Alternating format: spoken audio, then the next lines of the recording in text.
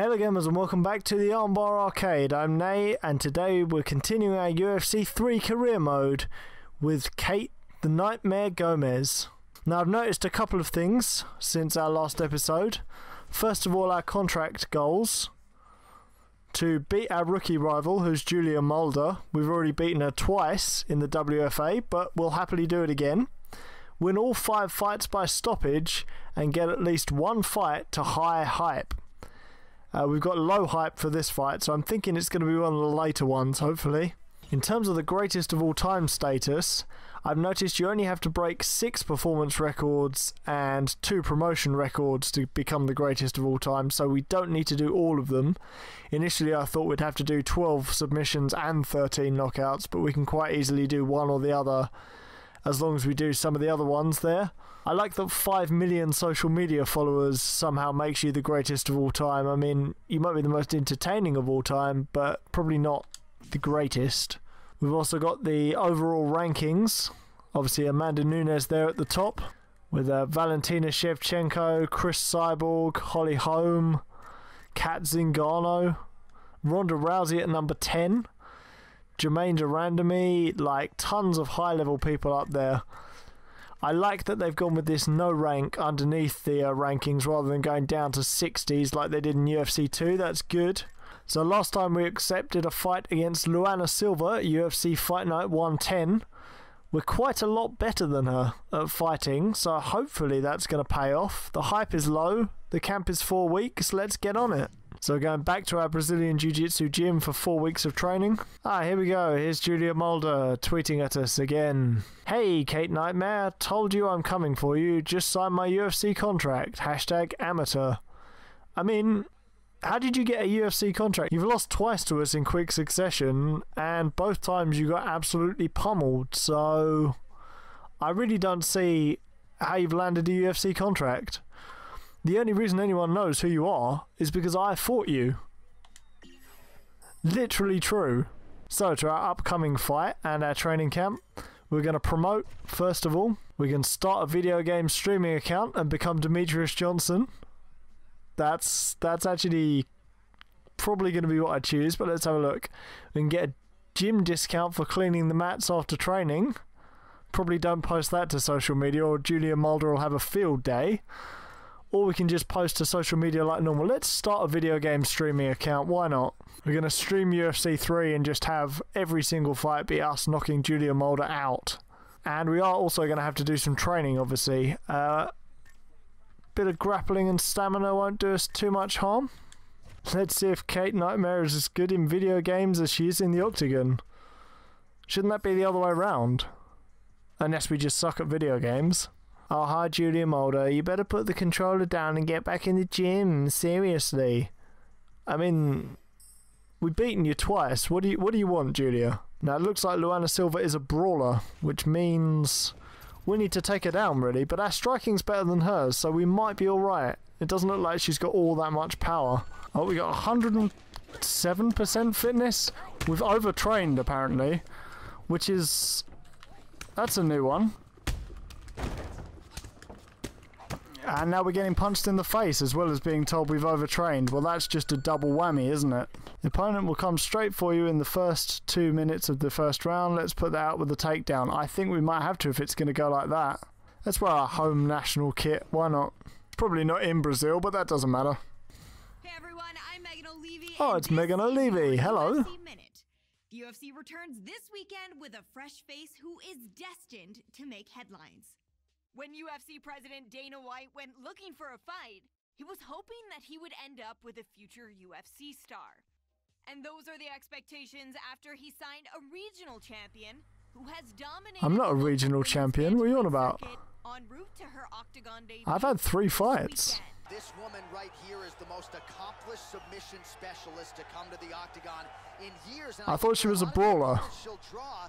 She's won 11 out of her last 12 fights. Are we supposed to lose this? Alright, without further delay, let's get you tonight's tale of the tape. So 3 years the gap in age between these two fighters. We got the big reach though. I like it. Nice. Let's see how they announce her. I'm interested.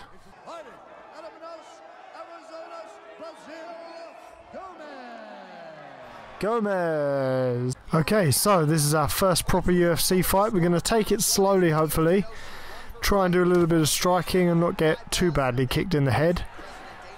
There we go, we're just going to keep our distance, throw some punches. Now, they said she was a brawler, and then they said she was a BJJ specialist, so I'm not quite sure whether to keep this standing or on the ground, but we'll see. We'll see how things feel.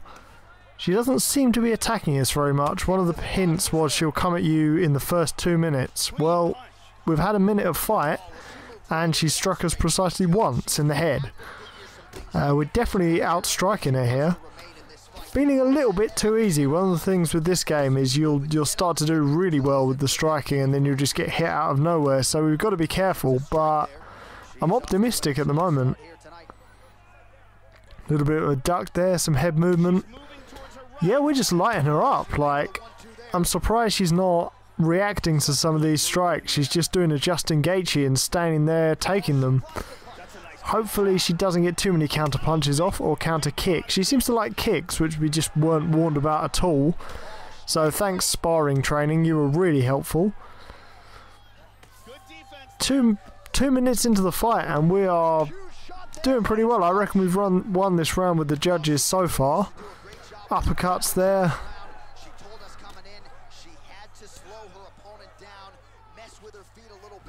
Oh, a big head kick. Yeah, we need some more of these kicks. Maybe we can learn some more moves in training, because I think that's really what we need, is some big moves like spinning kicks or back fists or just something that we can throw when we're in a bit of trouble. All that seems to be landing for her is the body kicks and some head kicks, I guess, and some head punches. Okay, let's take her down. Let's make sure that she's not... Oh, okay, no, this is a problem. Come on, take down, take down, take down. That's better. Right, now we're going to do our signature ground and pound, see if she... I mean, she's not defending herself. Is Mario Yamasaki refereeing this? Because... There we go, she's out, come on. No, it's Eve Levine. He's just doing his best Mario Yamasaki impression. Well, we were having a few problems on the feet after we started off really, really well. So I thought, you know what, take her down, punch her in the head, and that should really do it. And it did. Knockout! Yeah. Go on, Kate. She begins to celebrate with her coaches. A lot of pressure, of course. We talk so much about those famed UFC jitters. Not a factor for this young woman. No UFC jitters for us. No, sir. One knockout, one finish, one UFC fight, one win, one consecutive win, some career earnings, and we won a fight by stoppage. Gained a lot of fans, though, and our win bonus. I'm happy with that. For a first fight in the UFC, you can't do much better. Like, we were kind of hitting her all over the place. She started to get some shots off, took her down, KO'd her. I mean, you can't do much better than that, can you? Oh, we got a tweet from John Dodson and her mum and assuming a fan. So, good selection of tweets there. Megan O'Leary, hello. Kate Nightmare seems like a legit prospect. Can't wait for her next fight. Hashtag humbled. Thanks, Megan. I'm going to keep working hard and doing my best to get better, or the Conor McGregor option of I'm ready for the big time, bring on the best. I'm going to put thanks, Megan. I'm going to keep working hard because A, I'm not yet ready for the best, and B, we were going for the Rose Namajunas vibe, really, not the Rousey vibe. So we got Valeria Zorilnowicz at UFC Fight Night 117 on the undercard. We're pretty much better than her in everything. She's got a little bit more health rating. We've also both got pink hair. The battle of the pink hair could be good. Lexi Bishop, again. We've beaten you already, Lexi Bishop. Just get over it. And we're far, far better than her. Like, there's not a lot of point doing that. Or Charlotte Hall, who, again, we're quite a lot better than. Right, we're going for the battle of the pink hair. Only one UFC fighter can have pink hair, and it's going to be us. Juliana Mulder's tweeting us again. Take a picture of your record, because I'm going to mess it up as soon as they give me a chance. Well, you're going to have to start winning some fights, aren't you? So now we got $24,000. It looks like we can get some of the other gym memberships. We could get a membership for the boxing gym. I think we will. Let's do a little bit of boxing. We'll do 2 weeks of boxing, 1 week of jiu-jitsu, hopefully. Oh, one of the activity drills is called Touch Butt in the Park. That is a wonderful, wonderful reference. Just in case you don't understand that. I mean, I'm assuming you do, but Nate Diaz versus Conor McGregor. Conor McGregor had a movement coach called Ido Portal. Nate Diaz made reference to it saying, "You've spent all this week playing touch butt in the park with that dork," which was just an amazing insult, considering he won as well. You know what, we're going to do some touch butt in the park.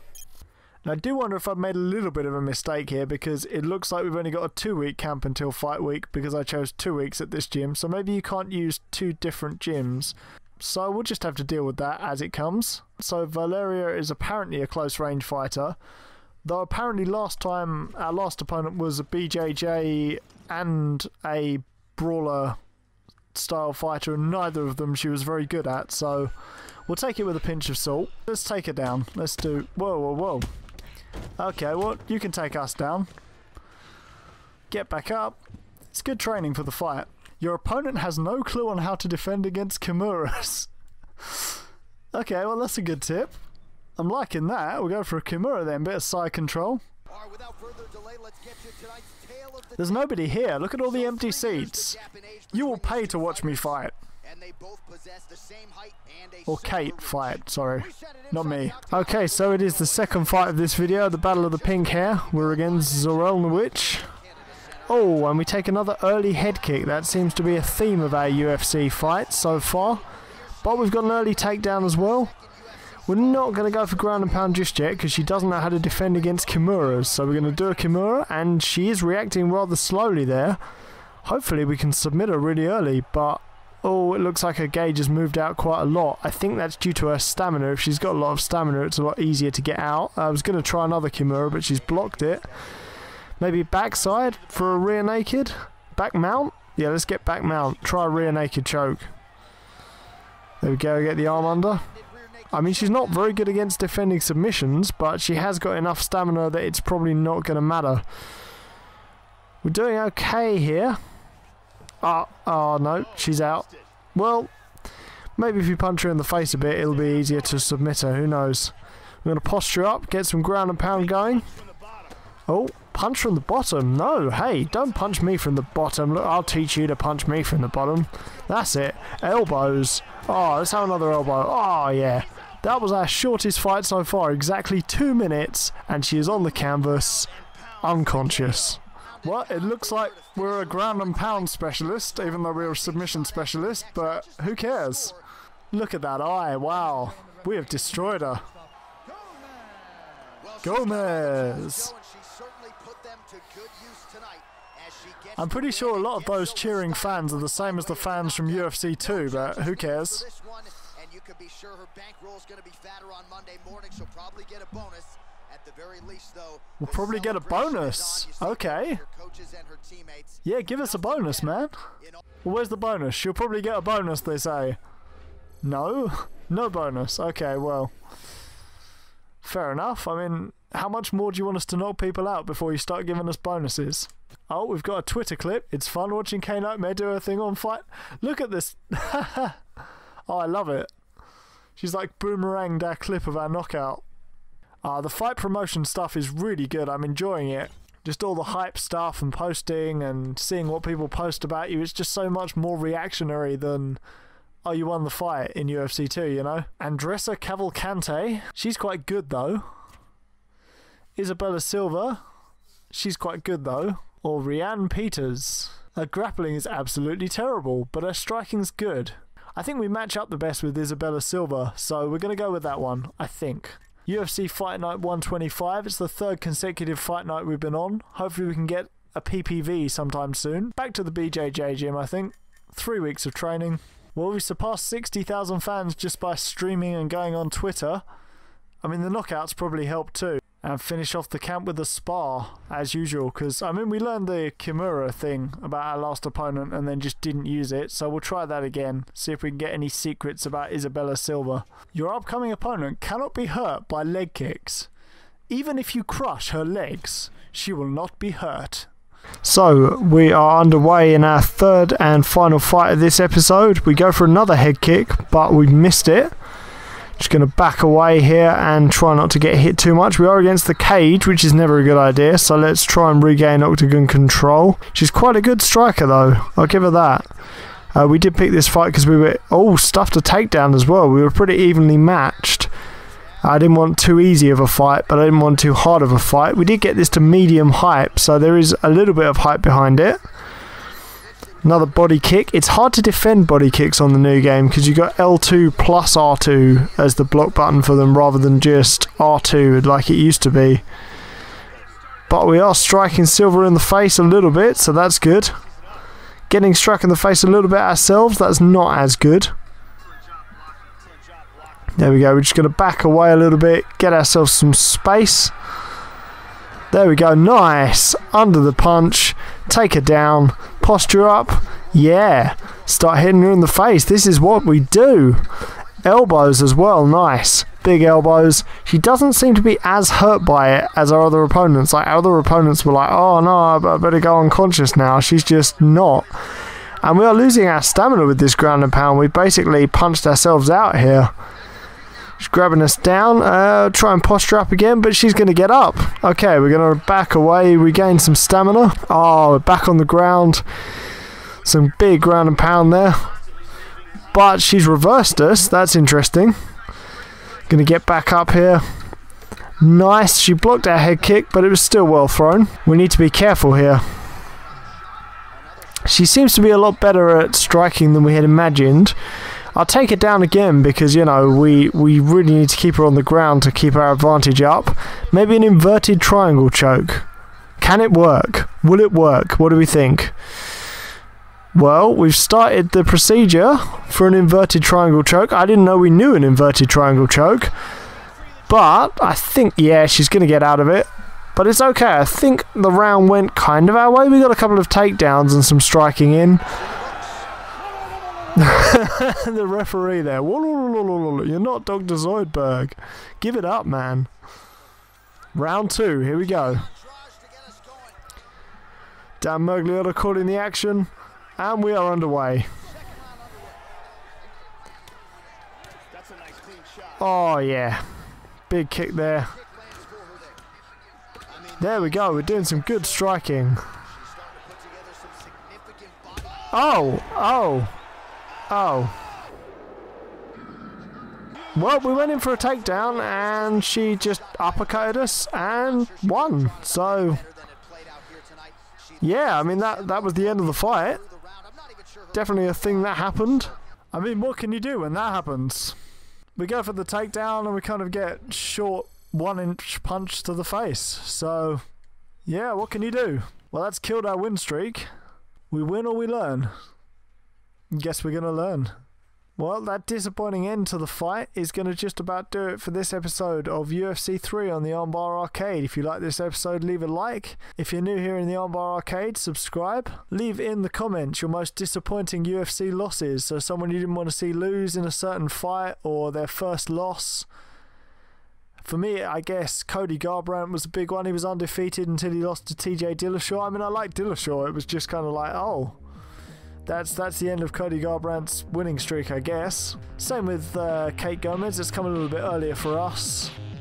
But we'll bounce back, and we'll see you next time in the Armbar Arcade.